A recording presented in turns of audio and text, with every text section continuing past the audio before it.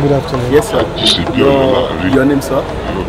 My name is Jalaludeen Moshood Adebayo. Sir, what are we doing here today, sir?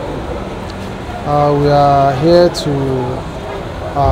do the burial of the Chief Imam of Oyo, who is my father and person of Sheikh Dr. Moshood Adebayo Ajokuderu III. And we pray to Almighty Allah that this program we do today lead him to the greater heights in the front of Almighty Allah, inshallah. Okay, sir. What you want to say about Baba when he was alive? Briefly, Baba happens to be a scholar right from his childhood and up to his death, and is someone that you can call a philosopher, you can call him a psychologist, whatever, because he's someone that you can never live a minute without learning something from him. And I am happy that I am one of his children that I learned so many from him.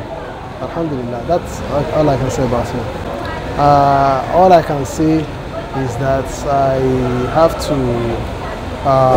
thank them for being here, for coming here to do the burial alongside with we, the family of the deceased. And I pray to Almighty Allah that their coming here will yield to a great reward from Almighty Allah to them all, with the pronunciation which says Jazakumullahu. Èdè tiwantiwa. Ǹjẹ́ ẹ lè sọ díẹ̀ fún wa nípa bàbá yìí ní ọba ṣókí, orúkọ yín alákọ̀ọ́kọ́? Orúkọ mi ni Jalaludeen Moshood Adebayo. Mo jẹ́ ìkan lára àwọn ọmọ bíbí inú bàbá tí ó kú yìí, tí a mọ orúkọ wọn sí Sheikh Dr. Imam Moshood Adebayo Ajokuderu ẹlẹ́kẹta, the Chief Imam of Oyo Land.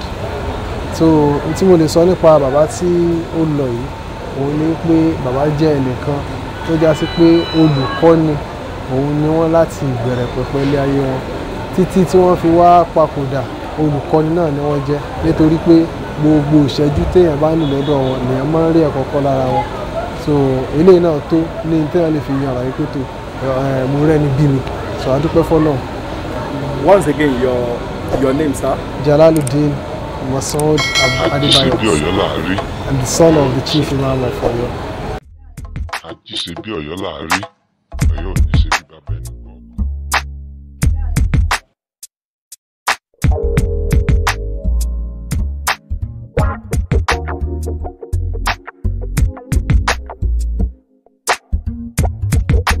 Ajisebi Oyo láàrí, Oyo ò ní ṣe bí bàbá ẹni kọ̀ọ̀kan.